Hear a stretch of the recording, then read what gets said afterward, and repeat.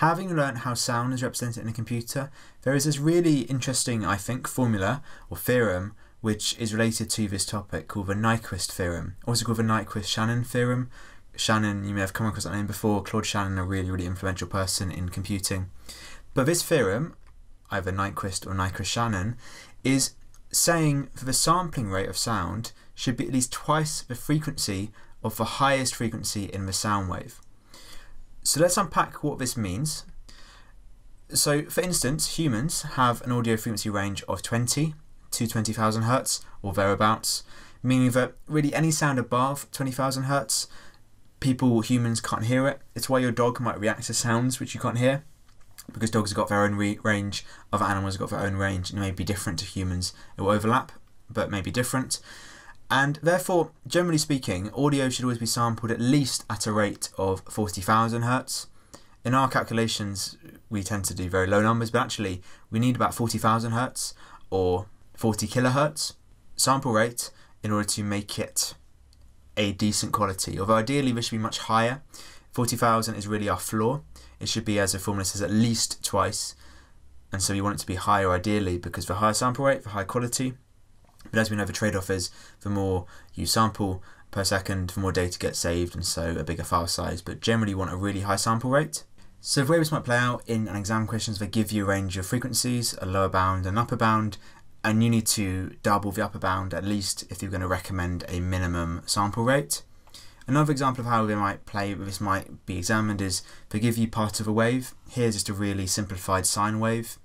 And let's say this whole wave lasted for half a second. And so to work out its frequency, what I'm doing is just going how many waves we've got per second. Well, we've got 2, equivalent to going 1 over 0.5 here, gives us 2 Hertz. And let's say this is our maximum frequency.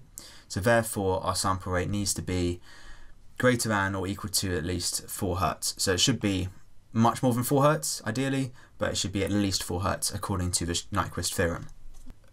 So you just have to learn this theorem, really. Not a hard one to learn, but it does seem a little bit strange at first reading. I think I was confused the first time I came across this, but it makes sense once you've understood why it is this. Why is it twice as much, and why is it the highest frequency which matters? Well, here we've got an extension of the same wave I showed you before, just a sine wave, which is a simplification of course, but it is fine for now. We've got one cycle of this wave here, which is just continued into a new cycle on the right and the left of this snippet.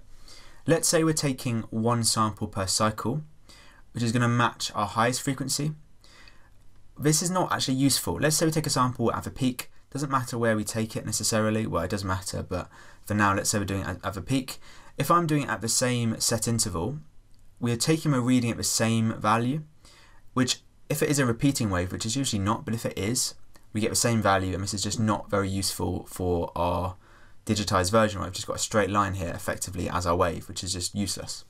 So if we're doing the minimum suggestion of the Nyquist theorem and doing 2 samples per cycle, we are doing a better job at approximating our wave because we can do it on both the peak and the trough of our wave. We're able to do the trough as well because I'm doing it twice in one cycle. So it's doing a better job here, but it's still not great. You know, if I join up my lines here, the wave is better than it was before. Before it's just a straight line at once per cycle. Here I've got a better wave in light green, but it's still not good, right? It's still not exactly matching my original wave. You want our digitized line to be almost the same as our analog line.